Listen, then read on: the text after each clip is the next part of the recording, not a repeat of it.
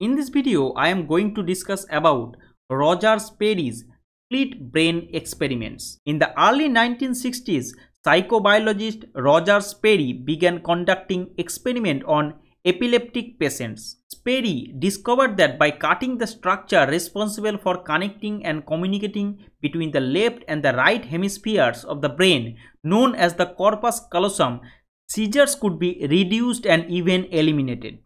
Sperry received the 1981 Nobel Prize in Physiology or Medicine for his split brain research.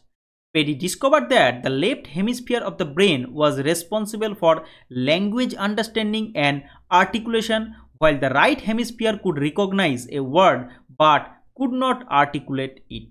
In Roger Sperry's split brain experiment, Sperry had a split brain patient, someone with a cut corpus callosum, sit in front of a screen that could hide his or her hands.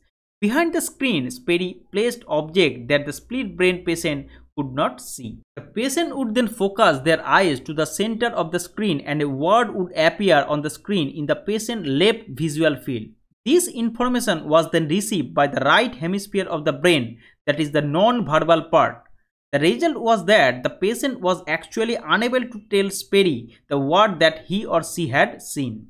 Sperry would then ask the patient to use their left hand to reach behind the screen and choose the object that corresponded with the word.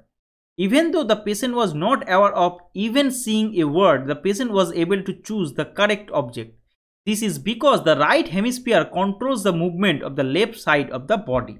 Through this experiment, Roger Sperry was able to successfully show that the left hemisphere of the brain is responsible for controlling reading and speech, and that the right hemisphere of the brain does not have the ability to process verbal stimuli. The right brain dominance. The right hemisphere of the brain, which is responsible for the left side of the body, is more capable in tasks that are expressive and creative, also known as visual construction tasks. These include tasks such as expressing and reading emotions, understanding metaphors, discriminating shapes like picking out an object that is camouflaged, copying designs, and making music.